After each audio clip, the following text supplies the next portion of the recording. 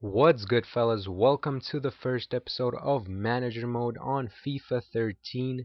And today we're going to be picking a team that we hopefully going to do for a couple of seasons. And the team I went with is Borussia Dortmund. And one of the reasons I went with them is because they're so young and so talented. And a second reason is being because I don't know much about Bundesliga and I wanted to learn through FIFA 13 and also with help of you guys commenting. I wanted to learn about this league, and I think this is the best way to learn about it as fast as possible, and that's why I chose Borussia Dortmund. So I'm really excited to play and try out this team. I want to see the progression of this team because they're so young. There's a lot of players that have a lot of good potential, and that's what I want to see. I want to see the development of the young players, and as you can see, I'm picking the coach Otmar Hitzfeld. He's actually a coach for Austria, I believe, but before he was a coach for Borussia Dortmund, and I think they won Champions Cup under him, so congratulations to him. He had a terrific career with Borussia as well as playing for Germany. I think in the past he was one of the best players on Germany, so he definitely had a great career. So I decided to bring him back to Borussia because they won a Champions Cup. It's only appropriate. He is the best coach in the history, I believe, of Borussia Dortmund, and I'm gonna try to win a Champions Cup, a Bundesliga, and domestic cup, but I'm not gonna promise you that it's gonna happen in 1 year. I'm gonna try to win all 3 cups, and I'm not gonna finish my seasons until I do that. So as long as it takes me to win, I will do that. And I don't know if you noticed that, but I am playing on world class difficulty, so it's gonna be quite difficult for me. And right here I decided to put Sebastian Kehl on transfer list. I know he's the captain. I know he's probably the most valuable player at the moment, but I just wanted to get rid of the 32-year-old center defensive midfielder because I'm not gonna play him that much. I want a young player that's gonna develop, that has progression, and someone who can fit this team. And that's when I decided to go and replace him. I searched for a midfielder CM, obviously, because that's the position that you could only search for. You can't do a specific position like CDM. And then I went for strength because you want your CDM to be strong to be able to stop the attackers. And the money that I was willing to spend is 10 million. I do have 21.5 million in my budget, but I wasn't gonna give up that easy. I want to save up some money on scouts, as you will see later in the video, and maybe some other transaction. But right here I decided to go with the age of 22 to 28, and the reason is because that's the only age that kind of fits my team. And that's the list that came up.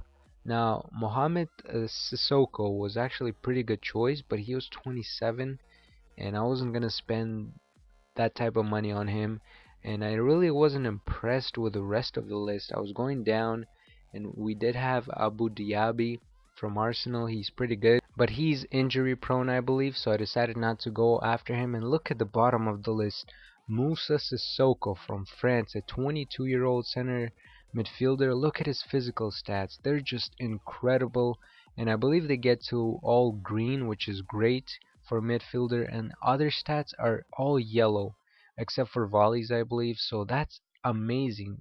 So at least he's gonna be a all-around player with amazing physical stats, and that's incredible. As a 22-year-old, he has loads of potential, and he's only 6.5 million, which is a bargain in my opinion. So I had to jump on this opportunity, and I offered him a right back, 32-year-old, who's worth 900k, and I offered him a 3.5 million because my chief executive suggested that I should offer somewhere between 3.6 to 5, and with a player I could offer less. So I wanted to see what they're gonna say, and right here I'm just signing this, trying to sign a free agent as a right back because I don't have strong right back as a sub, so I decided to bring him in just in case my other right backs get injured. He's probably gonna be my rotation player. And right here I'm hiring scouts, as I said before, and one of the things that I do spend a lot of money on is scouting because I like finding new young talent. So I love having a lot of youth squad players with great potential on my team, and that's going to be my focus as well, trying to basically raise Borussia Dortmund's potential as well as bring in youth players with a great potential as well. So hopefully that will balance each other out, because you never know when you're going to receive a great offer for a young player, and I do have a lot of young players, so I'm sure richer clubs will be interested in some of these guys. And if the price is right and I'm willing to give up that player, then I will definitely give it to the other team for a right fee. And with that fee, I could buy a scout, I could buy an experienced player, or maybe a more established player, which is going to contribute to my growth of my team and improvement of my team. But I'm not just looking to improve my starting 11, I'm also looking to improve my substitutes, because I'm going to be playing in Champions League, in Domestic Cup, and Bundesliga. I'm going to have a lot of players that can come in and contribute as good as my starting 11, and the only way is to improve my substitutes and as well as my youth players. So hopefully that's going to work out this season. It's going to be very difficult, I could tell you right now, and I think if I do end up signing Musa Sissoko, it's going to be really helpful for my team, because he's capable of playing anywhere in the midfield as well as playing as center back, because he's 6'2", he's very strong and fast. He could definitely play in that position. And right here I'm just sending my scouts to find some young talent, and the first scout is from Germany, so I'm gonna send him to Germany for 6 months to find me a physically strong type of player. Because Germans are known for being very physical, I decided to pick that type of player, and hopefully it will increase chances of me getting a good player. I'm not sure if it works, but that's just me kind of stereotyping Germans, I guess, and that's why I chose that type of player. Now the next scout is from France, so I decided to send him to France as well, and to find me a winger. Someone like Patrice Evra or Nasri would be great, and we're gonna see what kind of results he's gonna give us. And the last scout is from Netherlands, so I'm gonna send him to Netherlands, of course, to find me technically gifted. Now I wasn't too sure if I'm gonna find that type of player. Someone like Schneider would be really nice, but I'm not sure if he's going to be able to find. We'll see. Now let's look at my primary objectives for this season. As you can see, they want me to win the league title, the Bundesliga. They want me to win the Domestic Cup and also reach semifinals in Champions League. So that's a very difficult task for Borussia Dortmund. It's going to be extremely hard to do that, but hopefully we'll have enough talent to do that. And as you could see, they rejected my offer for Musa Sissoko. They wanted over 7 million, and I decided to bump up the price and keep the player that I offered him, the 32-year-old right back. And I bumped the price up to 5.5, I believe. And I thought I had a pretty good chance of getting that, because my chief executive suggested that I should get him with 5 million. So that's what I went with, just over 5 million, and hopefully I can get him without a problem. So we're gonna skip into the further date, and we actually got this free agent, the right back from Hungary, I believe, and he's gonna be a nice addition. I'm not gonna be using him too much, but he's a very good player, and he was free, so it was nice to have him on my squad, and in case someone goes down, I have a replacement.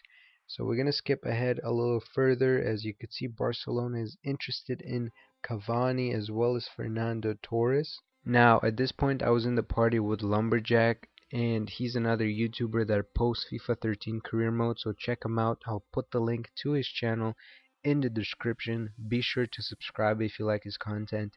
But imagine having Fernando Torres, Lionel Messi, and David Villa up front. That's just a scary trio. Very hard to imagine, but still a possibility in this career mode.